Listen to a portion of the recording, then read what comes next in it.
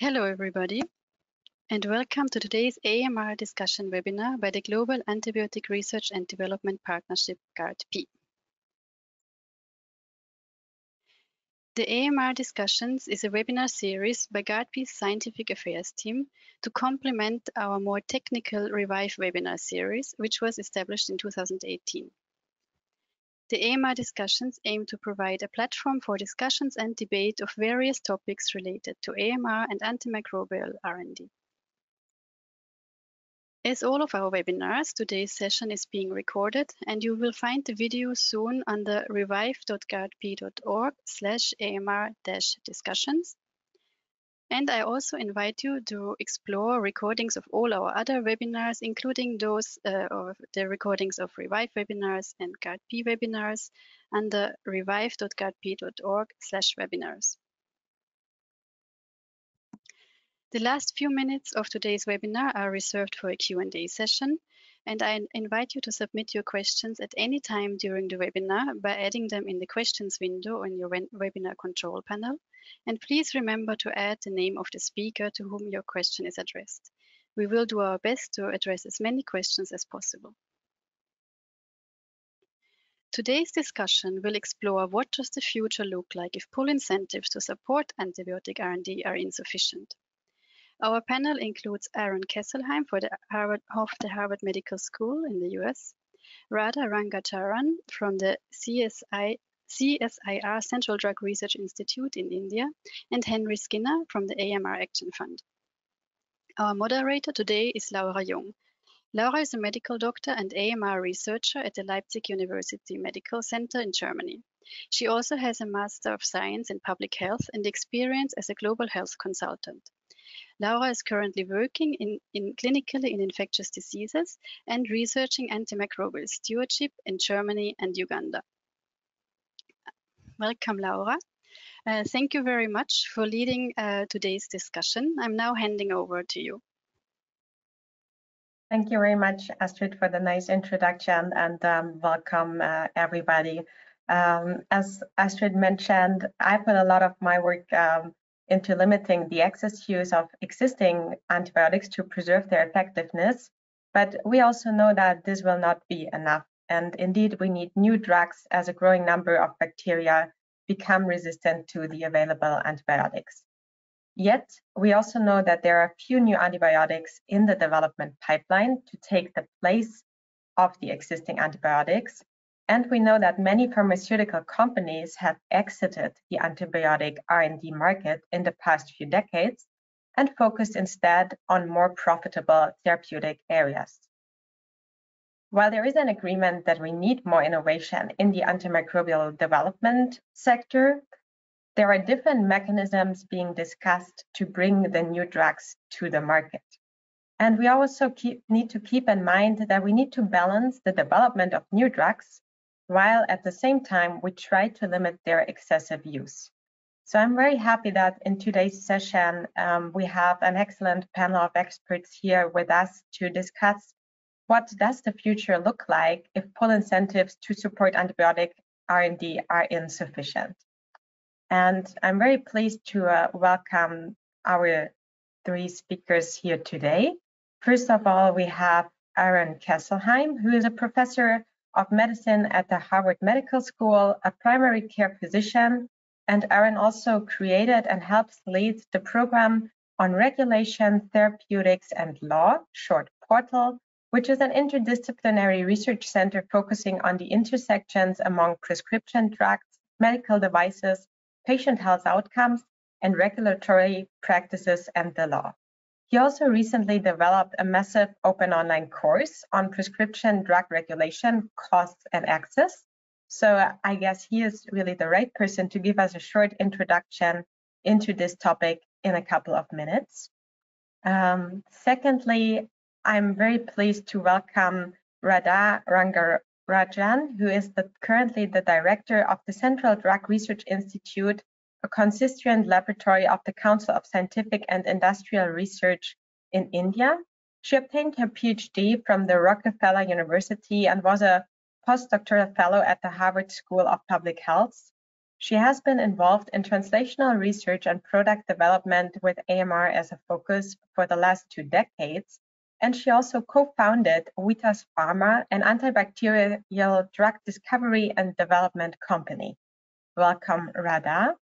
And last but not least, I'm also pleased to have Henry Skinner with us. He is the Chief Executive Officer of the AMR Action Fund. He is deeply versed in the economic and scientific challenges of antimicrobial drug development.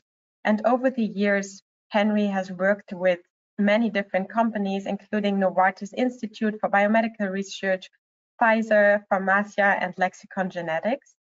And in addition, he was also the CEO of Select X Pharmaceuticals, which focused on developing small molecule antimicrobials, as well as Neogenesis Pharmaceuticals, which developed a platform for identifying and optimizing drug candidates. And with this, I think we really have an excellent panel here together that brings really a lot of different experiences to this discussion.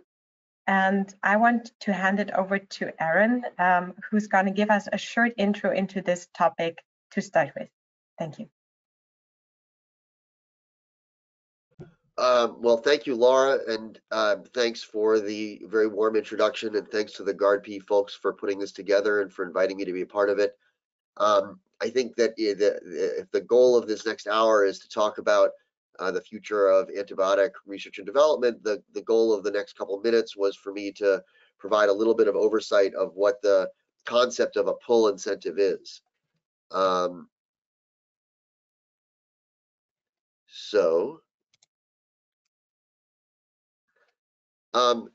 You know, I think that sometimes people categorize different incentives for development of drugs into 2 different big categories: push incentives and pull incentives. Push incentives are those that lower the cost of development of new products, and so the main primary push incentive, for example, in the United States, is government funding through the National Institutes of Health, and government funding for antibiotic development around the world counts in this category as well.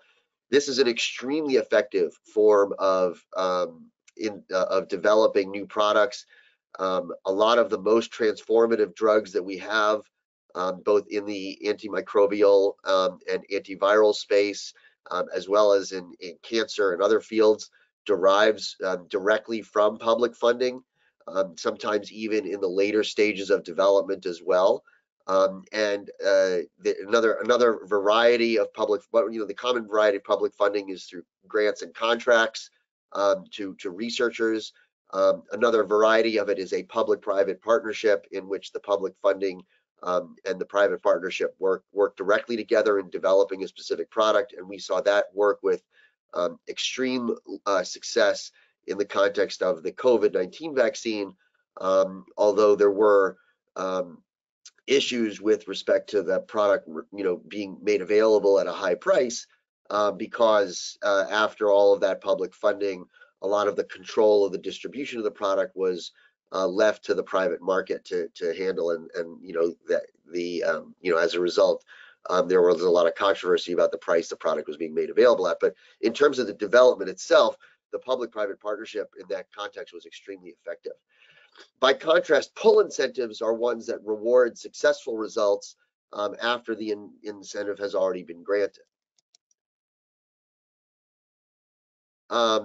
So one of the primary pull incentives that the market already has is market exclusivity, and in most cases, new drugs, when they come to market, get automatic periods of market exclusivity that are protected by patents and are protected by local laws that give products guaranteed periods in which they can sell their product without the fear of direct competition. And during that time, drug companies sell their products for extremely high prices, make extraordinarily high revenues on their drugs, and those revenues are intended to reimburse the cost of upfront development and to allow those private companies to earn a profit. And so there's been some thought in the context of antibiotics to try to adjust those exclusivity periods in order to try to encourage more antibiotic development. It's been proposed, though never seriously proposed, to try to extend patent life in the context of antibiotics. Another series of proposals here has been to extend the regulatory exclusivity that prevents regulators from approving competing products that kind of runs simultaneous to patent life and usually serves as the bare minimum of market exclusivity. So the United States, the GAIN Act in 2012, which was part of the FDA Safety and Innovation Act, extended the guaranteed minimum period of market exclusivity for qualified infectious disease products for 5 to 10 years. However, that has not been found to work. There has been no uptick in the rate of new introduction of antibiotics since then, in part because the regulatory exclusivity is routinely eclipsed by the market exclusivity that patents give for new antibiotics, which runs in the 14 to 15 year realm. So if you increase the floor from 5 to 10 years or 7 to 12 years, that doesn't really add much. Another way of doing sort of doing the same idea is not to extend the exclusivity of the antibiotic itself, but to leverage lengthening other more profitable areas of drug sales in order to provide incentives for antibiotics. So one of the examples of this in the US is called the priority review voucher, which is given to developers of new drugs for neglected tropical diseases, many of them infectious diseases, that allows the holder of this voucher to reduce the regulatory development time, the regulatory review time for another more profitable product. And by bringing that product to market sooner and getting access to those extremely high prices that all drug companies charge for their new drugs, then the thought is that will provide an incentive to develop neglected tropical diseases. Unfortunately, this also hasn't worked. The priority review voucher for neglected tropical diseases has been available in the US since 2007.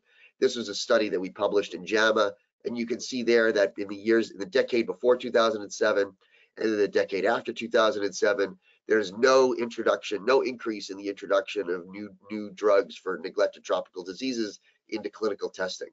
Priority review voucher has been a failure on many different levels. It also puts a lot of pressure on the FDA that the FDA finds to be disruptive.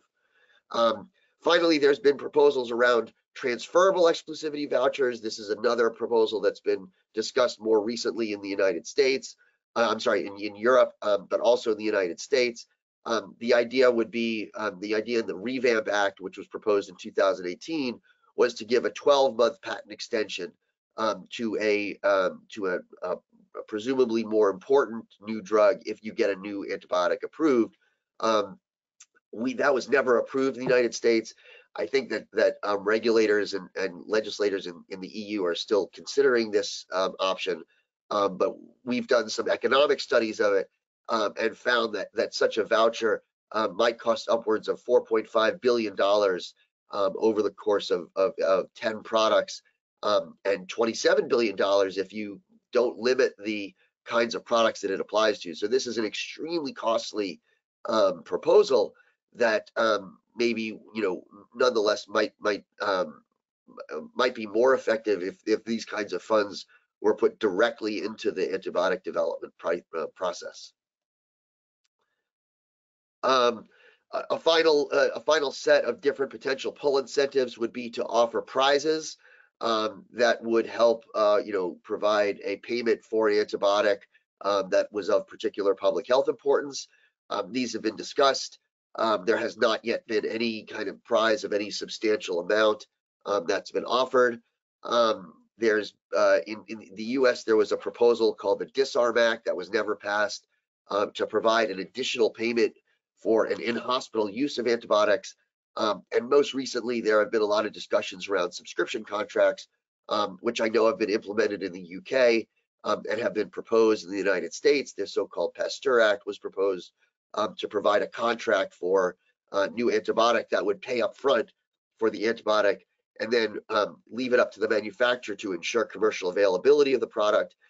In some other formulations of these additional payments, these prizes put responsibility on the manufacturer to not enforce their patents or to make their products available at low prices. This is a potentially promising area of pull incentives. One of the issues, of course, is that this depends on the quality of the antibiotics that come into development. And I think that some of the concerns about the application, at least of the Pasteur Act in the United States, has been that a lot of the new antibiotics and new products in the last few years approved by the FDA have not necessarily been transformative new products that are, that show improved outcomes in patients with resistant organisms, but again, just more tweaks and incremental changes to already available products that aren't tested in patients with resistant disease. And if we're going to go ahead and give a massive upfront payment to one of these new products, it really does need to be worth the investment. And so, if we are going to go ahead with this kind of a pull incentive, we need to make sure that the products that it's being attached to are deserve the payment that that's being given to it. So I think that was a little bit of an intro from me, and I'll turn it back over to Laura. Thank you very much, Aaron, for outlining the different mechanisms, but also some of their challenges and caveats. I think that's going to be really helpful for the upcoming discussion. At this point, I just would like to remind everyone that you can also post your questions in the question box, and the experts on the panel are going to have the chance later to answer them, but please don't hesitate to post them now already so we can collect them and put them forward. And with this, I would like to already start our panel discussion. And I have the first questions for Radha, and they are gonna go obviously a bit in the direction of India, which is one of the biggest drug developers and producers worldwide. So Radha, maybe you could share with us a bit, how do the current incentives stimulate R&D in India, and how can India also bring its strengths together to develop more antibiotics in the future?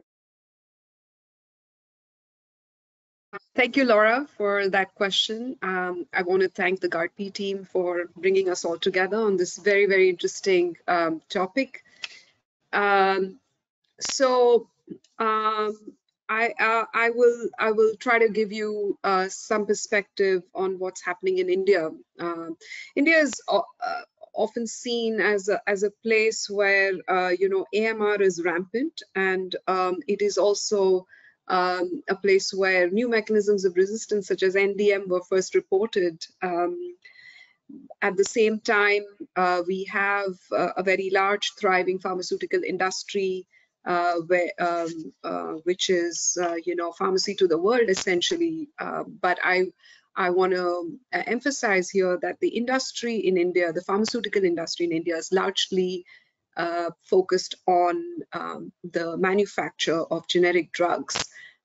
So the discovery and development of novel drugs is something that the industry does not greatly participate in.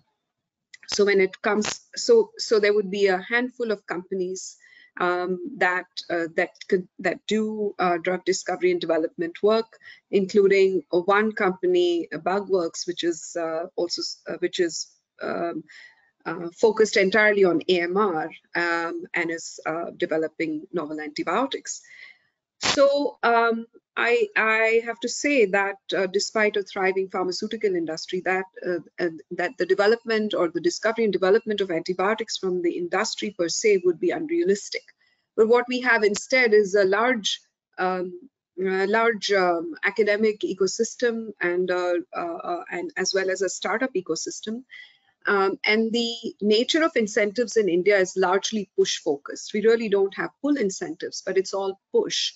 The grants or support to researchers comes from many sources: Department of Science and Technology, the Council of Scientific and Industrial Research, which I'm part of, Department of Biotechnology, and then we are funding to entrepreneurs as well as academics through something called BIRAC, Biotechnology Industry Research Assistance Council.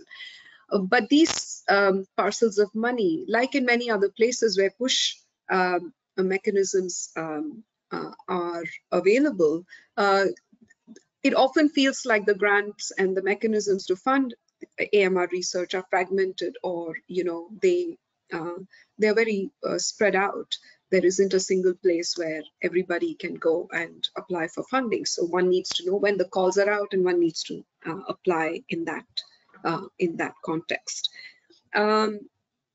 So the quantum of funding that is available for research is really good for preclinical work, but it's really not very much when it's really nearly not sufficient for clinical development. However, that too is changing now, with the Indian Council of Medical Research announcing that it would fund phase 1 studies for NCEs. So this is all a welcome sign, and I think that this is going to continue to ramp up, because the Indian government is very serious about supporting AMR research. So there was a national action plan on AMR that was put out in 2017, and a new one is currently under review. And while the 2017 national action plan focused much more on surveillance, there is a growing recognition that India, with its strong academic ecosystem, with a culture of R&D, could actually contribute through the development of drugs and diagnostics. And so I believe that funding will move in that direction as well through the National Action Plan.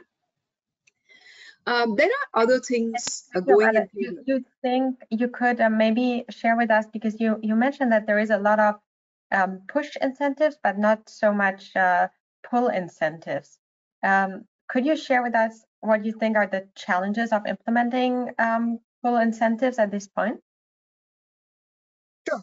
So the biggest challenge is really, what is the source of funds? If it's going to come from the government, there are many competing priorities, and India has a very mixed burden of disease. So I think pull incentives specifically focused on AMR are unlikely to work. But there are other mechanisms which I'd like to briefly talk about. So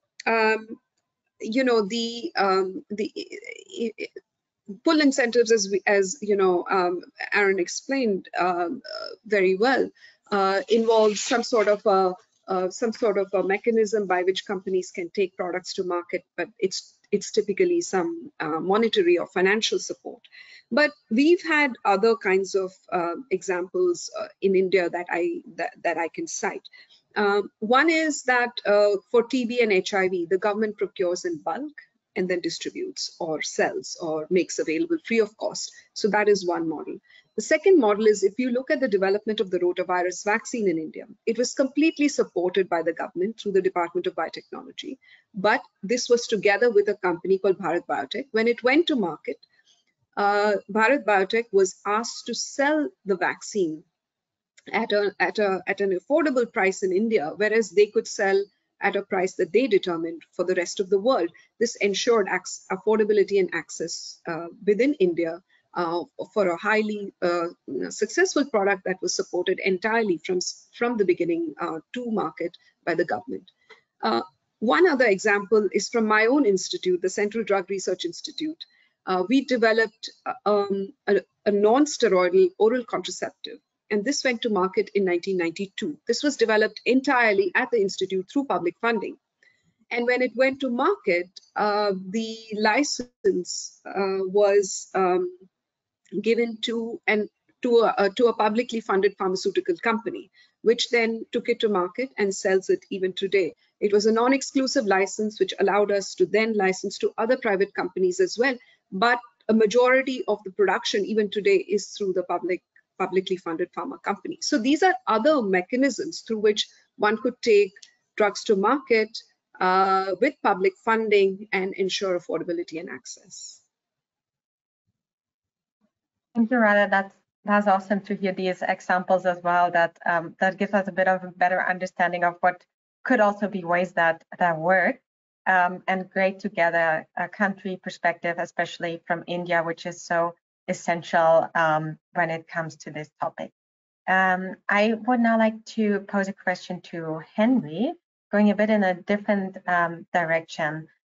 Henry, the AMR Action Fund is currently supporting, I believe, 7 companies with the aim to help launch 2 to 4 new antimicrobials within the next decade. So we are obviously very excited to get to know from you, do you have enough drug candidates to reach your goal? And are there plans to maybe even include more companies in your portfolio to achieve that? I'll answer the second question first, and the answer is absolutely yes. Drug development and discovery is a risky endeavor in any field, and certainly in AMR as well.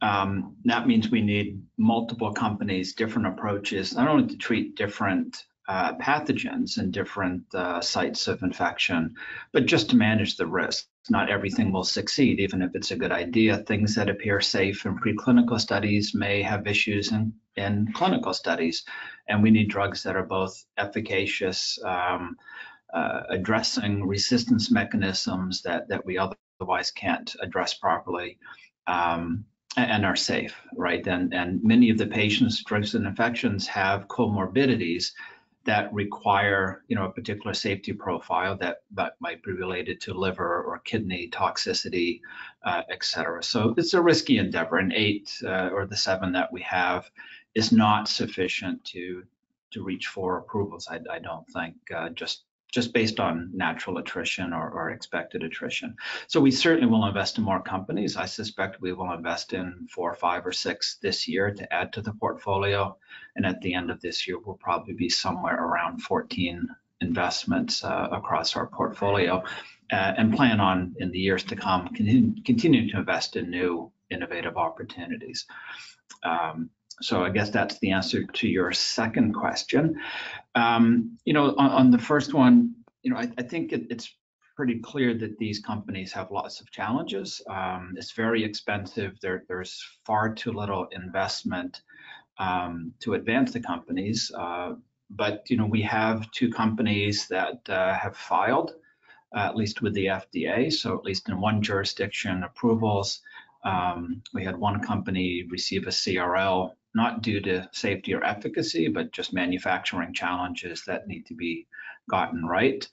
And another PDUFA coming up, or approval decision coming up in April for another company. So while we're only a few years into our investments, we are have line of sight to perhaps 2 approvals within our portfolio with more to come. So it's achievable. I'd say the pipeline remains thin. The amount of true breakthrough innovation is modest within the pipeline. We have lots of continuations of previous classes of drugs, beta-lactam, beta-lactamase inhibitor combinations that are useful, but not necessarily transformative for the field. So we desperately need what I would call high impact innovation, new mechanisms of action that we have not had success in the past, because they tend not to come with pools of resistance that are already existing. That mean those drugs' longevity will probably be shorter than a truly novel mechanism that we take through. Those come with additional risks. So the short is, yes, we have enough to get 2 to 4. We really need a lot more innovation to address the range of infections and resistance mechanisms we need, and that will lead to drugs that have the right profile to be accessible to patients where the patients are around the world. And some of these drugs are very expensive to produce, and that becomes a barrier, even at the nominal cost of production, to make them widely available to much of the world. Thank you. And now when you start already talking about availability, obviously me as a clinical doctor, I'm kind of at the receiving end of the R&D pipeline. And my question always is like, how do I get the drugs to my patients? And that's a relevant question in high income countries, more so in low and middle income countries. So really, I would like to pose the question to you: what is the AMR Action Fund doing to ensure that the drugs are not only being developed, but they actually gonna reach the patients? It's a great question, and it's one of the big challenges I think we face. And just to illustrate the scope of challenges, even within high-income countries, many high-income countries lack appropriate access to most of the antibiotics. I think of the last 17 antibiotics approved, I believe only 2 or 3 are available in Canada, for example, right? The very wealthy country part of the G7. Similarly, the Nordic countries, lack many of the, currently available antibiotics in the U.S. To greater or lesser extents, and that's due to some market challenges, the size of the countries, and just the cost to bring it to each country. Each country has their own regulatory hurdles and necessities.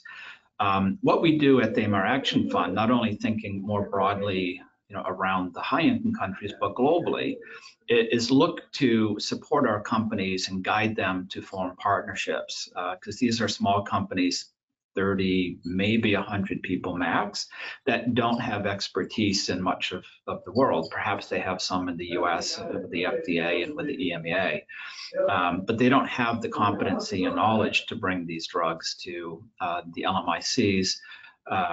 That's just a barrier too high, let alone understand how to distribute, et cetera. So we look to support the companies to build relationships with groups such as GARD-P, and other companies around the world that have that knowledge, that can support the company both financially, but more importantly with the know-how and ability and to partner to bring those drugs, once they're approved and shown to be safe and effective, to the broadest market possible and to the greatest number of patients possible. So we do it largely through partnerships. We do have some requirements on the companies to explore that. We can't finance it. This is a huge burden, and ultimately I think it's a really public health problem that we need a collective solution across the globe to find means to bring the drug to every patient. Yeah, thank you. Yeah, as you mentioned, I think it's really important to kind of not make this access point an afterthought, but really start thinking about it from the start and try to include it into all the plans. A very quick last question for you, for a short answer, is: in the absence of pull incentives, what, in your opinion, will be the consequences on financing of the innovation of new antimicrobials? I think there'll be 2 consequences. The first is that if in the absence of pull incentives, we will continue to have an inability to finance through the public markets, companies trying to innovate and bring products to market and patients. And so the pipeline will continue to get ever thinner. And the push incentives are great, especially for the early work to really bring some exciting innovation forward. But it costs hundreds of millions of dollars to develop a new antibiotic, to bring it to improve it safe in hundreds or 1,000 patients or more, and show that it's effective in the way it should be. So the lack of pull incentives will continue the inability to finance these companies, which means they'll go bankrupt. They won't be able to proceed and advance the innovations. The second thing is even where groups such as the AMR Action Fund fund the companies to approval, in the absence of pull incentives, they will not be able to bring the drug to patients. It costs perhaps $30 to $50 million a year to maintain the drug just in the US market, not even to expand it to other parts of the world, be they high income or low income. So if it costs $30 million a year or $50 million, that's $500 million over a decade the company doesn't have and can't get. The company goes bankrupt while that drug may be formally approved. It doesn't get to patients anywhere because we can't afford to bring it to patients. So pull incentives are absolutely essential to maintain a market for these drugs and have them available to patients. Great, thank you. And with it, we are turning to Erin again. And Erin, in the beginning, we mentioned that you've been in the field for quite some decades. And to prove that, we found an old paper of yours from 2010, together with your colleague Kevin Ortesen, with the rather poetic title, I find, Fighting Antibiotic Resistance, Marrying New Financial Incentives to Meeting Public Health Goals. I wrote it when I was in 6th grade. And in this paper, you two reviewed proposals intended to bolster drug development, including such financial incentives for pharmaceutical manufacturers. And as such strategies directly often conflict with the need to reduce the unnecessary antibiotic prescriptions. So what I'm working on, you recommended a two-pronged integrated strategy, which means it would increase the reimbursement for the appropriate evidence-based use of antibiotics that would also met the specific public health goals, such as reducing illness levels while limiting the resistance.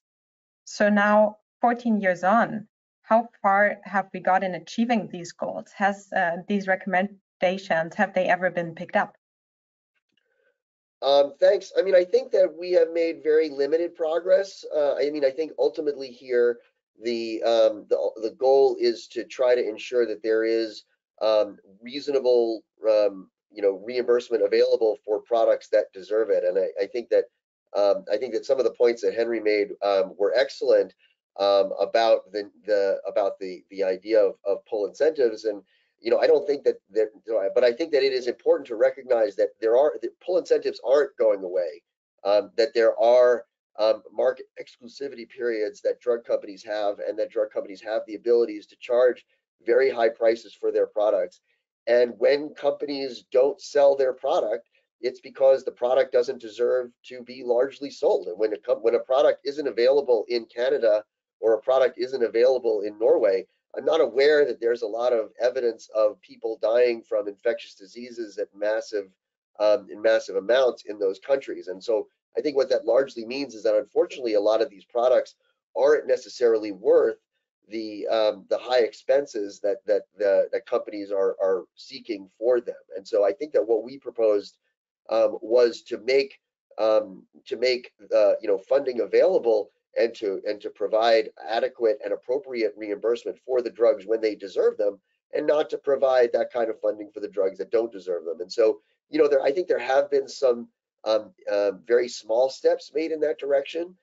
In the U.S., the Inflation Reduction Act, for example, which was passed in 2022, and was an effort to try to encourage Medicare to allow Medicare to negotiate drug prices for the first time, was the first time, at least here in the United States, that we took any steps to have the government negotiate prices based on the clinical benefits that a drug provides. And as I said, that's a very limited step. It's a very small number of drugs at the very end of their market exclusivity periods, but it was something that 14 years ago nobody would have ever imagined that the kind of step that the United States would take.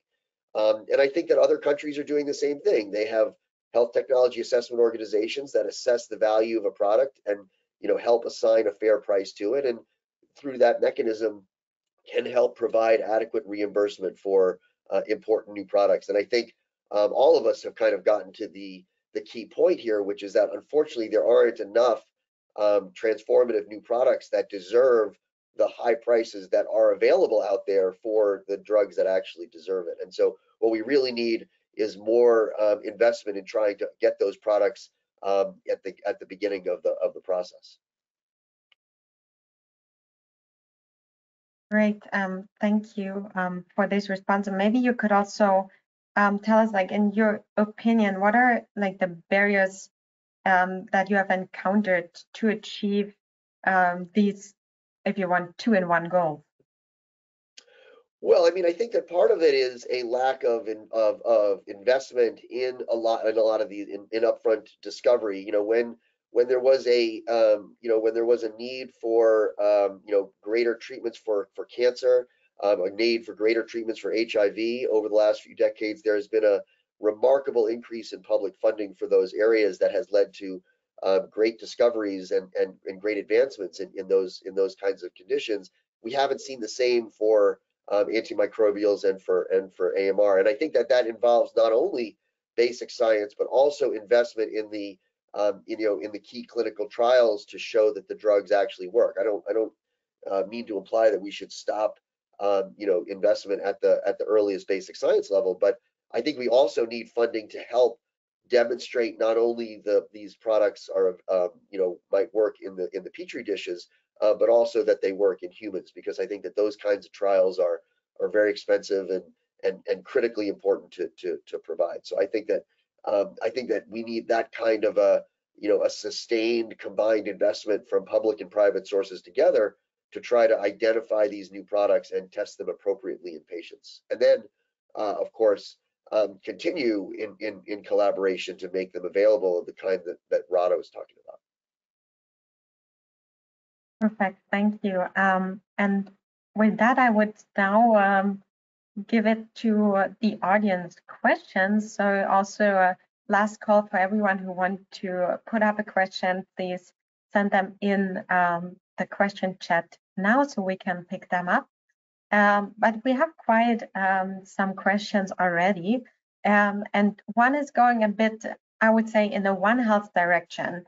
Radha, I don't know if you maybe can pick it up. The question is that there is very little being done to create pull, probably also push incentives for alternatives to livestock antibiotics. Even so, reports show that most AMR genes are actually live in livestock and not in humans. And it's true that the discussion is often very much human health focused, but maybe you can give us an insight on that. So it's true that the discussion on preventing drug resistance is often focused on antibiotic use in humans, but we know that actually a very large amount of antibiotics get used in animal husbandry for growth promotion, and certainly this is leading to drug resistance because often these antibiotics are fed to the animals at subtherapeutic doses, which is known to promote resistance. And so there is a very serious problem of resistance emerging in animals and then transmitting or transferring over to humans, and all of the pathways through which these transfers happen. In other words, the transmission dynamics are not fully understood, and more research needs to happen on that front. So various, the One Health approach is something that many governments are also pushing for, and I think that has to go hand in hand and in parallel with AMR, R&D and AMR for drugs, because we all know that when a new drug goes to market, resistance is inevitable and it's going to pick up. And by the time peak sales are achieved, there's probably already resistance that is going to curtail its use.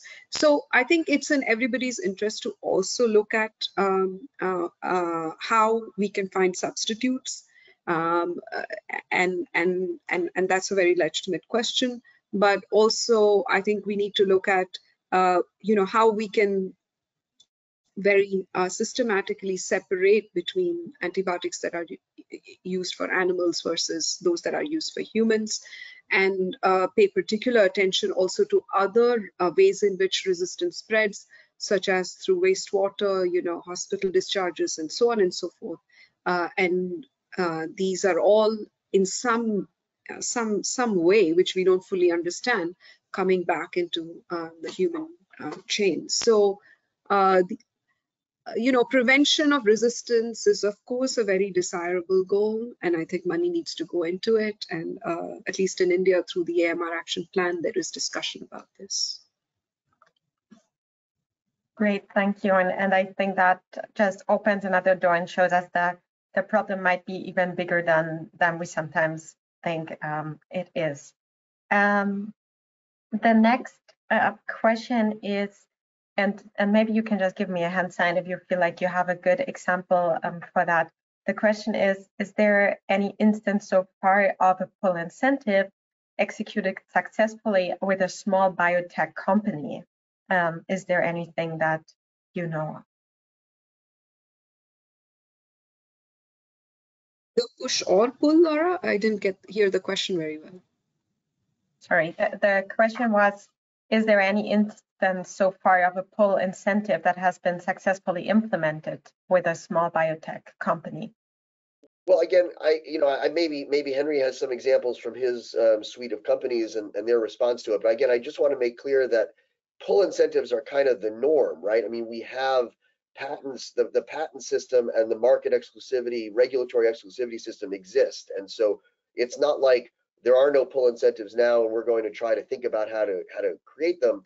Like, we live in a world of pull incentives in which all new drugs, all new antibiotics in the market get a guaranteed period in the United States of at least 12 years of market exclusivity, and then that's in addition to whatever patents they have that cover them for 14 plus years. So, and that the whole system is designed around pull incentives. So maybe what the question really means is which of these additional pull incentives maybe have been applied successfully.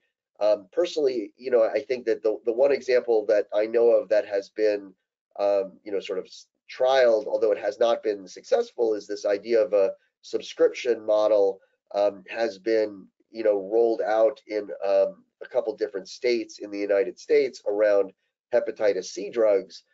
So at least it's gotten past the conceptual stage, but I don't know that it's been successful in those places because, they've not been able to get the hepatitis C antivirals to the people who need them.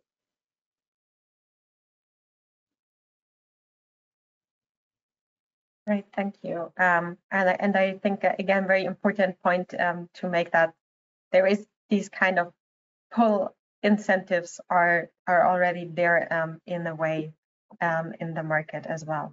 One question concerns the accessibility again. I think we have touched on that, but maybe just to make it clear again one more time, the question is, how concerned are you that pull incentives specifically could reduce the accessibility of new antibiotics in regions that can not afford the licensed product in the end? So going a bit in the direction of making things more expensive, I guess. I think it's hard to see how it makes it more expensive in my mind, and depending on how they're constructed and what obligations there are in various ways, I think they actually can enhance access in a number of ways. Subscription models enhance access because you only receive that additional pull incentive if you make the drug accessible, and that is one of the great benefits of that model. So I don't think it would make things worse, and it could make them substantially better, depending on how they're constructed and what obligations come with them. So the question really is how you do it, right? That is the important part of it. Always. The devil's always in the detail, right? How do you value a new antibiotic? Professor Kesselheim pointed out not every antibiotic is as good as another one, or even necessarily proven to be better than one that exists. But when they are proven to be better, then we have an appreciation of the value to patients and public health. And I think that needs to be recognized. Now, how do you get there? How do you support those sort of studies? And what is the value of that? And I think that's a difficult challenge. NICE in the UK, which values drugs for the United Kingdom, has done a rigorous analysis of what is the value of a new antibiotic that looks like X, and have come up with a scheme for their subscription model that for the UK, based on the size of their economy and the population, that's somewhere between 5 and 20 million pounds a year, depending on just what that antibiotic does. And so that illustrates one approach to placing a value on it on a sliding scale that recognizes that some antibiotics do more and are proven to do more than others. And that's a very reasonable approach to go forward, where you've proven superiority to standard of care. There needs to be recognition, and those companies need to be supported to bring those drugs to patients. Thank you. And I understand as well that it might depend on the structure of the system itself, and it might not be transferable one-to-one from one country to another, right? I think the problem with having drug manufacturers go through the regulatory process in so many different countries to enable the introduction of the antibiotic in multiple geographies, this cost is not insignificant. So in fact, I think if there's a pull incentive that works in one of the developed markets, then that might help the company to take it to other geographies, even without a pull incentive, because they might then be able to afford the regulatory process. And if I'm thinking about India, when India is a large market, it's a volumes business. Pricing an antibiotic the same way as the US would simply not work, because we would neither get accessibility nor affordability, because the patient pays for the most part. So in this context, I imagine that a company that is incentivized through a pull mechanism in the US might still be willing to consider bringing the antibiotic to India, where it could sell in greater numbers by going through the necessary regulatory process, which it may not be as open to doing without a pull incentive. That makes sense. Thank you. I have, I guess, a bit more technical question, and that is, what metrics do you think would be appropriate to analyze the success and failure of different mechanisms and models, such as, for example, models being piloted in the UK right now?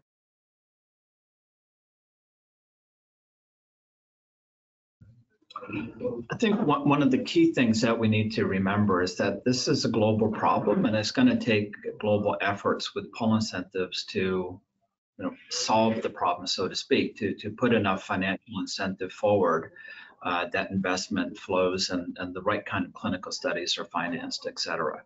And one of the challenges is making sure those are aligned. If each pull incentive is asking for something different, then the aggregate will not be sufficient to drive financing of the innovation. And ultimately, if done right, we should see the pipeline become enriched. We should see better antibiotics be tested and approved, and we should see substantial improvement in access. So ultimately, I think those are the metrics that you look at once these are in place, but recognizing development may take a decade from interesting finding coming out of academia through preclinical and clinical studies and to be tested in hundreds or thousands of patients. So it's not going to be an instant measure. It's going to take time to see the progress and see the pipeline improve and to see that deliver new antibiotics. But ultimately, those are the metrics I think one looks at. Also, I think the other metric to look at is what is the real clinical unmet need, and how well does that particular antibiotic address that unmet need. And here is where I think a pull mechanism could actually support very, very highly innovative products. If, for example, a pull incentive defines upfront what kind of unmet need or what kind of TPP the pull incentive will actually support. So I think that could be a way to measure success. Thank you. That's very interesting. We are already nearing the end of this discussion. So I would like to ask each of you to give us maybe one very brief forward-looking statement on what you think the global efforts and development, in which direction they should go. I just gonna start with the order on my screen. So that would be Radha first. Thank you. I believe that AMR is a very urgent, pressing problem that we all understand needs solutions now. Push and pull mechanisms both need to work. At the same time, the world needs to be working in a much more cohesive fashion to remove or reduce the barriers, in terms of clinical development and regulatory frameworks, so that we take drugs to market faster. Thank you. Thanks, Radha. And I give the word to Henry. I agree with everything Radha said, and I would extend it. We need coordinated solutions, which is always a challenge around the globe, but we need really to focus on the greatest priorities, the greatest patient need in a coordinated way that advances the innovation and solves patient problems and brings access forward. And I think that regulatory harmonization would reduce barriers and improve access as well, as Radha mentioned earlier. Great. And then last but not least, Aaron. I agree as well. I think that oftentimes extra pull incentives are proposed because they seem easy. They are things that legislators can write into law and say, let's just let this happen. But in fact, the really effective ways of trying to encourage new development that is sorely needed is a lot harder than that. And as Henry and Radha said, are going to require coordinated efforts across countries, across sectors, and are going to require investment. And so, I think that we need to be, moving towards those kinds of collaborations, and setting those up to try to help set the stage for the discoveries that we're going to need in the future. Thank you. It's always great for a moderator to end the discussion with so much agreement between the panelists. That makes it a bit easier for me. I want to thank all of you for your great contributions.